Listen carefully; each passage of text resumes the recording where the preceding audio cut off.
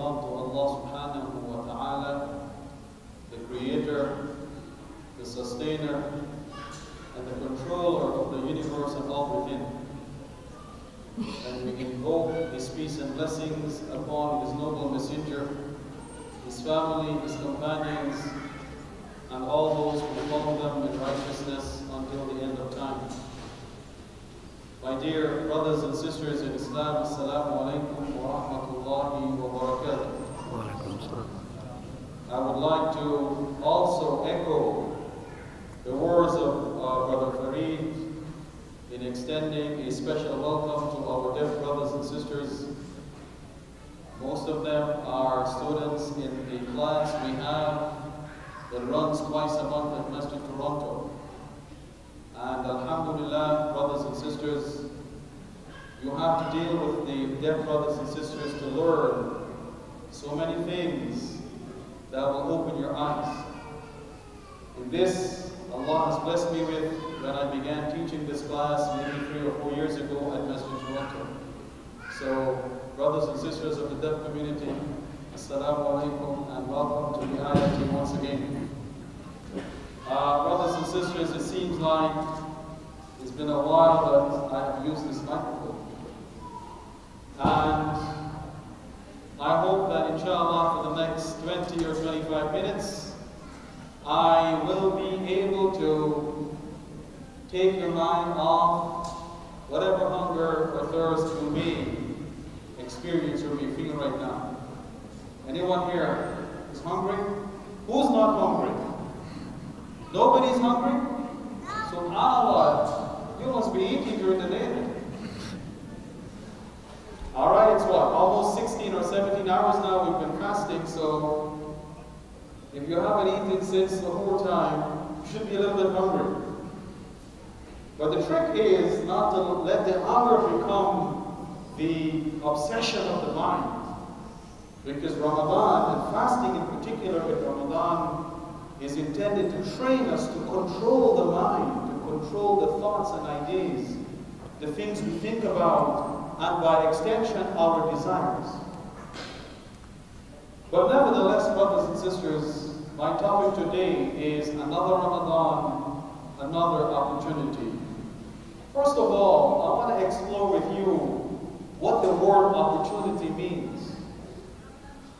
It has been defined by the Merriam-Webster Online Dictionary as a favorable juncture of circumstances.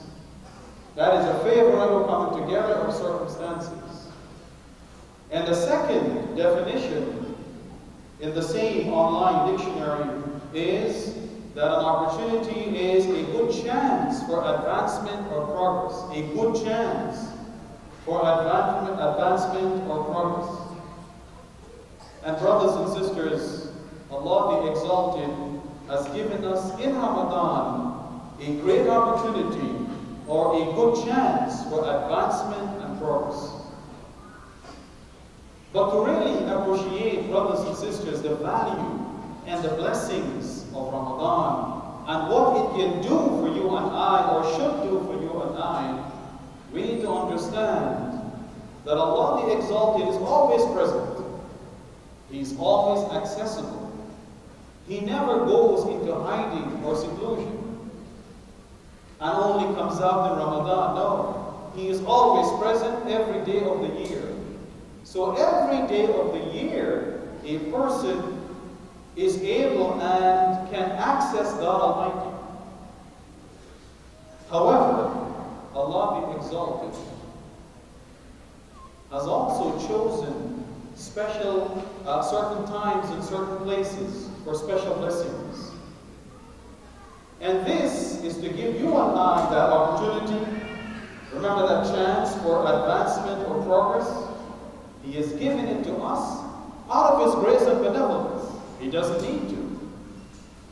But out of His grace and His benevolence and His care and His love for us, Allah the Exalted has given us opportunities or times and places where in a short time, in a short span of time, we can achieve great blessings and great mercies.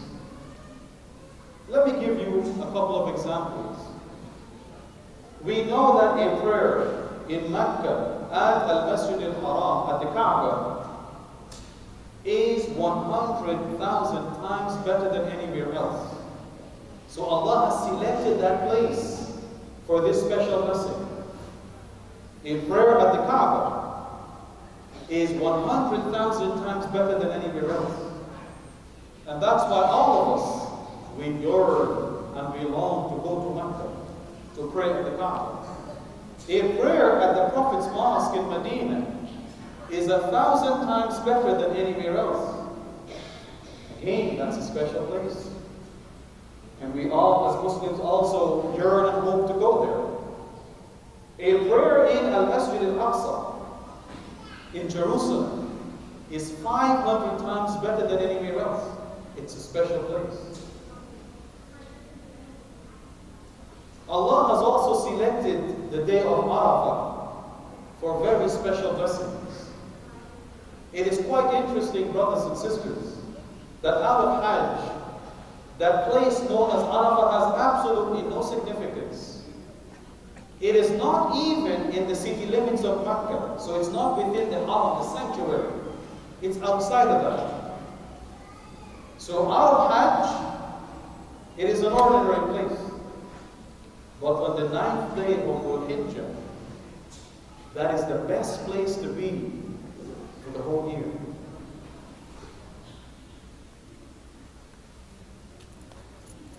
The great scholar of Islam, Ibn Taymiyyah, when he was asked about which day is the best day in the year, he said, the best day of the year in terms of daylight hours is the day of Arafah. There is no other day in the year, including the daytime of Ramadan, better than the day of Arafah. And the best night of the year, in terms of nighttime hours after sunset, is Laylatul Qadr, which is found only in Ramadan. Of all the nights in the year, including the night of the day of Arafah, the Laylatul Qadr is the best night. And thus, this Ramadan that we're experiencing right now, brothers and sisters, is indeed another opportunity, another chance for advancement and progress. But an opportunity for what? What are we supposed to do? What are we supposed to achieve? Well, there are two things. The first is, it is an opportunity for you and I to do what we should have done, or what we should be doing, but we have not done and we are not doing.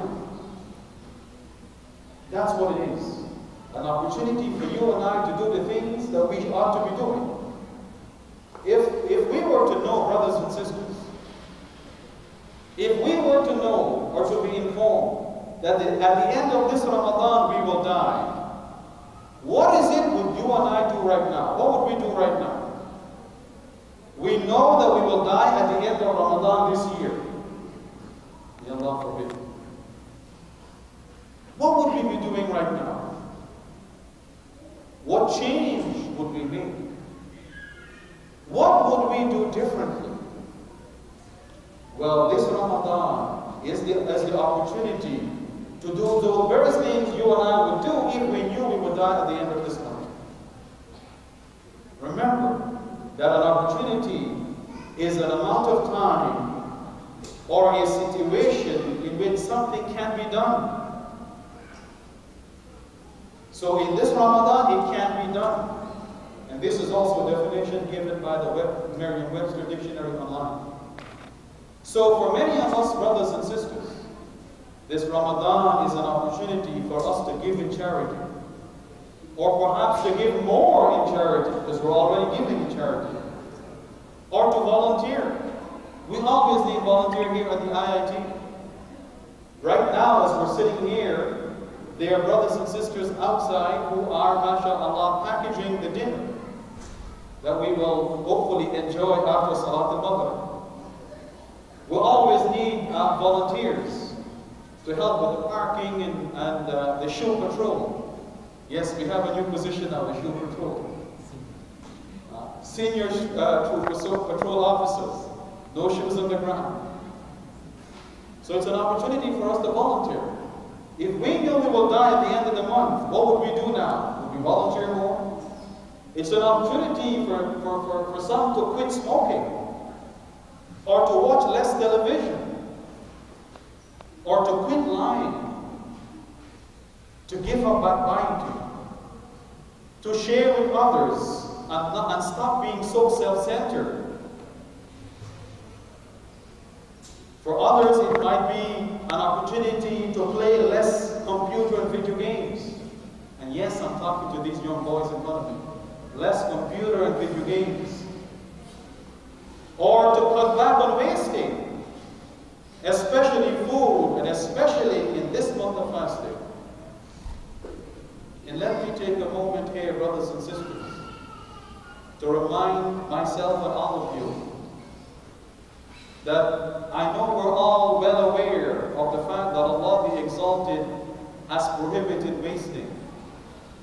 But nevertheless, the sad reality we live is that often we waste, especially food and especially in Ramadan. And so I hope that each one of us here will take responsibility. If each one of us takes that responsibility on a personal level, then we can do an amazing job of eliminating wasting, period. So take only as much as you can eat. I know when you're hungry, very hungry, you think you can eat the world of food. But as you start eating, you realize you can't. So remember, Ramadan is an exercise in controlling our desires and our thoughts. So let us not allow our thoughts or the desire we feel, the hunger we feel, get the better of us. We should be in control of the desires and the thoughts. We should not be under the control of our desires and thoughts. So perhaps this is an opportunity for us to stop our wasting, eliminate our wasting, especially in this month, and especially given the fact that there are many people in our world today, even in our own city, who do not have enough to eat.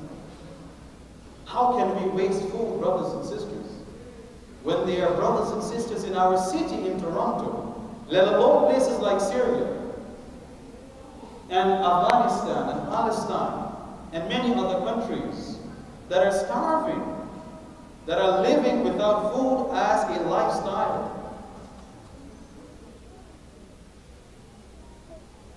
For some, this is an opportunity to desist from using indecent language, foul language. For others, this Ramadan is an opportunity to read and to study the Qur'an, and perhaps to listen to less music. I hope when I see the brothers and sisters with these headphones walking around, that it is Qur'an you're listening to, and it is not music. Because it is the Qur'an that will benefit us, brothers and sisters. So it's an opportunity. But you and I have to have the will and desire to make use of the opportunity. So perhaps it's an opportunity for some of us to read more Qur'an, to listen to more Qur'an, and to listen to less music. Or it's an opportunity for some of us to perform our Sunnah prayers before the Fard prayers and after the Fard prayers. Despite the fact that the Sunnah is not compulsory, brothers and sisters, we should not make it a habit and a lifestyle to skip the Sunnah prayers. They are important. We cannot make them compulsory, of course. We can't do that, but they're still important. And so, if we're not doing them, this is the time. This is the best time, perhaps, to resolve to start doing the Sunnah prayers. Perhaps speak 2 or 3 prayers and pray the Sunnah of these 2 or 3 prayers. And then when next Ramadan comes, add the other 2, so that we progress. Remember, the definition of opportunity is a chance for what? for advancement or progress. So perhaps it's an opportunity and a chance for you and I to perform our sunnah prayers before and after the fard prayers. Or it's an opportunity for us to be more kind and courteous. Or to be more tolerant and compassionate to others. Or to be more obedient to our parents. More kind to our parents. To listen to our parents. And perhaps for all of us, it is an opportunity to nurture a strong connection and bond with our Creator, the Exalted, and so on. So this Ramadan, brothers and sisters, is indeed an opportunity for each one of us to quit or to change some of the bad habits we may have and develop good new ones. An opportunity to train ourselves to be less attached to this material, enjoyable but temporary life, and prepare for the everlasting life of bliss and happiness in the hereafter. An opportunity, brothers and sisters, for us to achieve the blessings, the grace, the forgiveness, and the mercy of Allah the Exalted that cannot be attained at any other time. So it's an opportunity for us to make changes in our own personal lives so that we can progress from point A to point B, coming closer to Allah subhanahu wa ta'ala. And it is also an opportunity for us to attain and to achieve the grace and the mercy and the blessings and the forgiveness of Allah that we cannot or may not be able to attain at other times. And some of these blessings is what I would like to also share with you before I close. Now, before I share with you this first hadith, I want to ask all of you, when you open your door for someone, what exactly does it mean? And we have some time, so tell me, give me some answers. Yes, sisters, you say to someone, my door is always open for you. What does that mean? Brothers, what does it mean? You don't know? Sorry, what does it mean? You're welcome. Not only that, brothers and sisters, but when you say to somebody, unless you're not being sincere, when you say to somebody, my door is always open for you, you're not just telling the person that he or she is always welcome. But what you also are telling the person is that, look, I am also happy with every time you visit me. I'm happy with your visit, with your presence. All right. Now what if you tell somebody, or what if you close your door to somebody? What does that mean? What does it mean now? You close your door. Yes, brothers, go ahead. You are not welcome. Exactly. Ahsan. Can you stand up, please? Stand up, stand up. Can you see this little brother coming?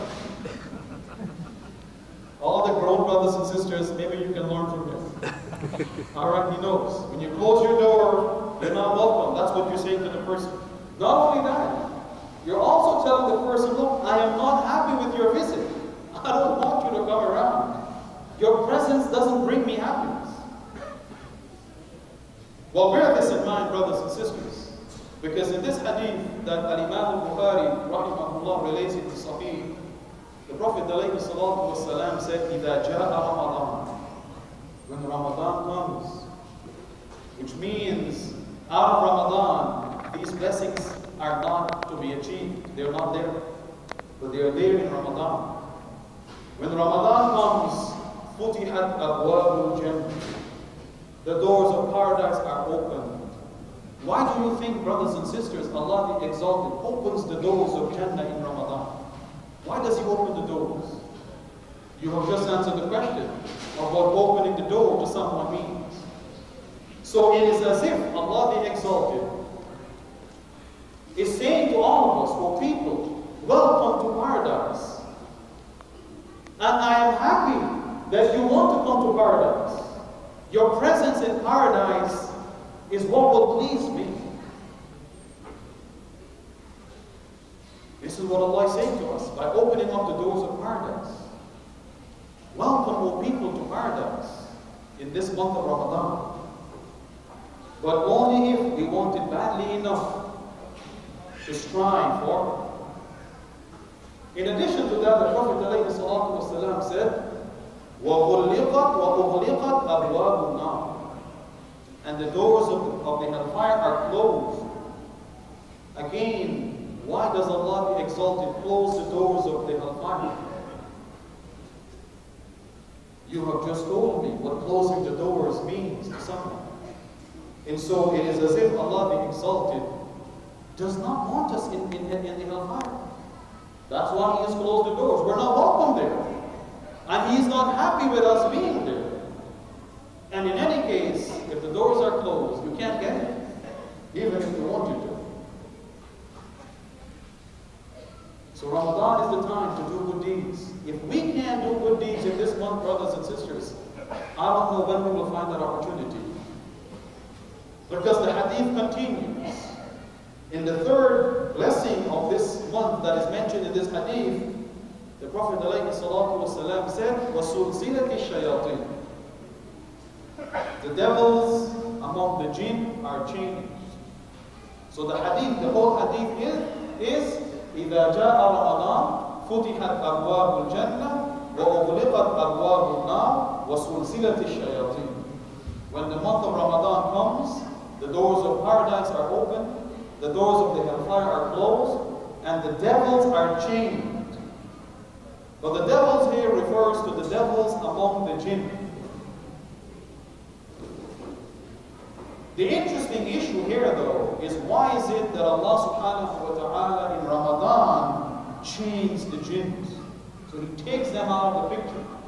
In other words, brothers and sisters, Shaitan, Iblis, and his army of jinn are not able to whisper thoughts and ideas to us in Ramadan. So why? Well, to understand this, we must understand that as humans, there are three forces of evil we have to contend with every single day. Except, of course, in Ramadan. And these three are, number one, the devils among the jinn. They whisper all kinds of thoughts and ideas. They tempt us. And sadly, often we fall prey to their temptations. Then, they are the devils among human beings. Yes, they are devils among human beings. People who encourage us to do wrong things. People who mock us for doing the right thing. And often, this influence is indirect. So when you see advertisements that entice people to do what is wrong, this is coming from the devils among human beings.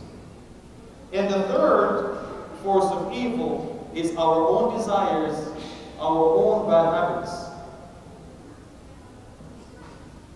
Now, in Ramadan, while fasting, Allah subhanahu wa ta'ala wants us to learn to control ourselves, to control our desires.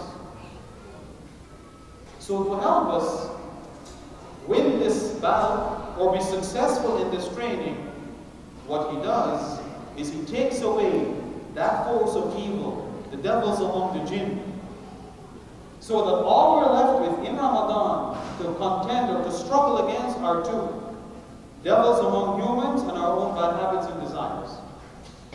Now you may wonder, why didn't Allah also take out the devils among humans?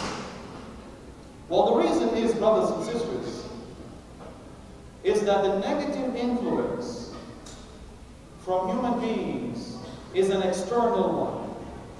And because it is external, it is easier to recognize and resist. See, when somebody tells you or encourages you to do what is wrong, because it's coming from outside, it's much easier to recognize that it's wrong. Although even then, sometimes we give in. But the negative influence of the jinn is much harder to realize and recognize and therefore resist. Because they don't come as an outside or an external entity. They come from within. This is why they do waswas. They whisper into our minds thoughts and ideas. We don't even know that these are ideas from Shaitan. We think they're our own thoughts and ideas. And every human being, brothers and sisters, would like to think that his or her thoughts are good thoughts. And so it's harder to resist the temptations and the whisperings that come as part of our thought process. This is why Allah takes them out. Because Allah wants us to recognize our own bad habits, our own desires for what they are. And so in Ramadan, while fasting, when Allah takes away the jinn, the force of evil and influence from the jinn, it is much easier for you and I to recognize our own bad habits. And now that I can see my own bad habits, brothers and sisters, and acknowledge them, perhaps it would be easier now for me to begin to do something about them. Because as we know very well, brothers and sisters, the secret in fixing anything is what? What is it? What is the secret in fixing anything? No? When do you fix something? When? Not how. Yes? When do you fix anything? When it's broken, exactly. Do you fix what's not broken? No. You fix what is broken. And this is really the essence here. Allah wants us to see our own faults, our own bad habits. So He takes away the jinn, so now I can't blame the jinn, I can't blame Shaitan for whispering thoughts into my mind. I cannot blame Shaitan for tempting me. My own bad habits, this is who I am. And so the secret in changing anything or fixing anything is to first recognize that there is a problem. Or to recognize that something needs changing. And hopefully after that, then you will change it or you will fix it. Well, until you can acknowledge it needs fixing, brothers and sisters, you will never fix it. Plain and simple. And so the hope or the objective is that in Ramadan, while we're fasting, and Allah has taken away the influence of the jinn, the Iblis and his army of jinn, that we can recognize our bad habits and begin to change them, inshallah, to unlearn them, and to learn good new ones. And we do this every day, not just one day and that's it. We do it every day for 30 days or 29 days. It is this practice and repetition that is important to teach us, to get us into the habit of doing good things. In addition to that, brothers and sisters, fasting, especially in Ramadan, is a unique act of worship. It's a unique ibadah, unlike all other ibadah. The Prophet ﷺ in a hadith in Sahih al-Bukhari, he said that Allah the Exalted said, and this is a hadith Qudsi, all the deeds of the human being are for himself, except fasting, which is for me, and I will give the reward for it. Now this statement is quite interesting, because we're taught all our lives as Muslims that everything we do, we should do it for Allah subhanahu wa ta'ala, aren't we? Isn't that what we're taught every time we listen to a speech or a khutbah? That whatever we should do it for the pleasure of Allah. Why then does Allah say in this hadith that all the actions of the human being are for himself, except fasting, which is for me, and I will reward it? Why did He exclude the other ibadat, salah and zakat and hajj and everything else? Why this special mention of fasting? Well, there are two reasons. The first is fasting prevents indulging in desires and pleasures of the self, while the other ibadat do not prevent them. When we pray, we're not preventing ourselves from indulgence in any desires or pleasures. Of course, while praying, you cannot eat. But once you're done praying, which lasts only a few minutes, you can eat. But for fasting, you cannot eat for an extended period of time. So it is depriving the self of indulging in its pleasures and desires. This is what is special about fasting. This is why, or one of the two reasons why in the Hadith al-Qudsi, Allah the Exalted said, there all the actions are for us except fasting. That's for Him, He will reward you. Because here we are preventing and restricting ourselves from enjoying pleasures for the sake of Allah subhanahu wa ta'ala. We're not eating and drinking.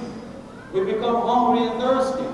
And yet we control the urge to eat and drink. We force ourselves not to focus on the hunger and thirst, but to think of other things, good things, so that we don't feel the hunger and thirst. And likewise, for those, of course, who are married, they give up spousal relations, intimate relations, for the sake of Allah subhanahu wa ta'ala. The second reason why fasting was given the special mention, as mentioned by the scholars, is that fasting is a secret. Al-Imam al-Qurtubi, rahimahullah, in his tafsir, he said that fasting is a secret between a person and his Lord. And it is not apparent to anyone except Allah the Creator. You see, brothers and sisters, when we pray, others can see us. It is apparent. If I were to give in charity and you are around, you can see me giving in charity. If I go for Hajj, you may go to the airport to, bid me farewell. But when we fast, who knows? The person who is fasting, you cannot tell the person is fasting. There are no visible signs. This is why the scholars say that fasting is a secret between the person and his Lord. And it is not known to anyone but the Lord subhanahu wa ta'ala. So it is being done specifically for Him. But the other acts of worship, the other ibadat are apparent and known to those around. So a person may do them in order to show off or impress, not necessarily to please Allah subhanahu wa ta'ala. So fasting, brothers and sisters, which is obligatory, is only in the month of Ramadan, and it is a special act of worship, as we have seen. The third grace and benevolence of Allah that we can achieve in this blessed month, and so it's another opportunity for us, is that the reward of good deeds is multiplied by 10 times. The reward of good deeds is multiplied by 10 times. Now, I know all of us like bargains. Anyone who doesn't like a bargain? You don't like bargains? 2 for 1, 50% off. How about 10 for 1, brothers and sisters? Have you seen any store that offered you this? You have never seen that. And you will never see it. The only one who was offered that is Allah the Exalted.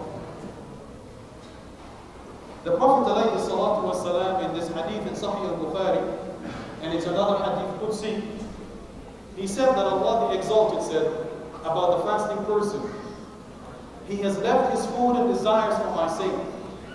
The fast is for me, and I will give the reward for it, and the reward of good deeds is multiplied 10 times. This is the hadith in Sahih al-Bukhari. The reward is multiplied by 10 times. The fourth benefit for us, brothers and sisters, an opportunity for us to achieve, is forgiveness of our sins. Forgiveness of our sins through 3 things. The first is fasting itself. The Prophet ﷺ said, "Man sama Ramadan imanan wa ihtisaban, ghufira lahu ma taqaddama min dhanbihi." Whoever fasts in Ramadan with sincere devotion and hoping for a reward from Allah will have all his or her previous sins forgiven.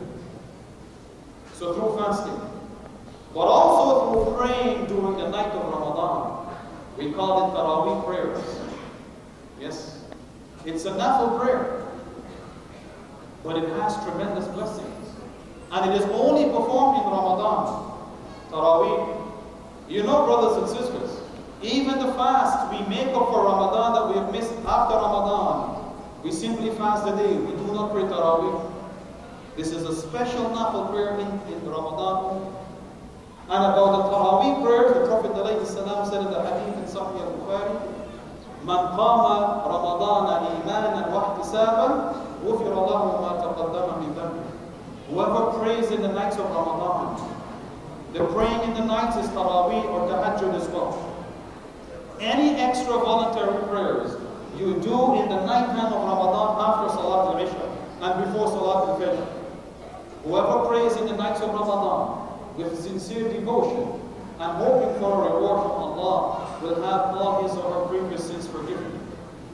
What better bargain, brothers and sisters? It is only 30 nights at most, or 29 at least. But this is the reward. This is the bargain. And the third is praying in Laylatul Qadr, praying in the night of power, which is one of the odd nights in the last 10 nights of Ramadan. The Prophet ﷺ said in the hadith in Sahih al-Bukhari, "Man qama laylatul qadr," whoever prays in the night of Qadr, in the night of power, imanan wa ihtisaban, with sincere devotion and hoping for a reward from Allah, will have all his or her previous sins forgiven. So now that we know, brothers and sisters, what we should be doing in Ramadan, let us just do it before it is too late. I am sure all of us, or most of us, know someone who was with us last Ramadan in 2014, and today in this Ramadan they are not with us, they have passed away. Or you may have known someone who, mashallah, used to come to the masjid during last Ramadan, but this Ramadan they're so ill they cannot come to the masjid. We have great blessings, brothers and sisters. We have the health and the strength. So we should make use of it before it's too late. This opportunity to come to the masjid, the opportunity to fast, to come to the masjid for Taraweeh, to pray Qiyam, to pray in the night of power. This opportunity will be taken away from us at some point in time. And thus the smart person, the intelligent person, is the one who seizes the opportunity that will enable him or her to achieve the objective, while the wretched person, the loser, is the one who falls short of the objective and then cries over these missed opportunities. Oh, I wish I had done that. Oh, if only I had done that. May Allah subhanahu wa ta'ala bless all of us, brothers and sisters. May He open our hearts and our minds so that we can understand this wonderful message He has revealed for mankind. And may He inspire us all to live by this message. May Allah be exalted, help us and guide us to make good use of this opportunity He has blessed us with, so that we can make the changes and do the things that will strengthen our connection with our Creator, so that we can do the things that will bring us closer to our Creator. And may He accept from us our fasting, our prayers, our du'as, and all our good deeds. And may He forgive for us our mistakes and our shortcomings. أقول قولي هذا وأستغفر الله لي ولكم والسلام عليكم ورحمة الله وبركاته.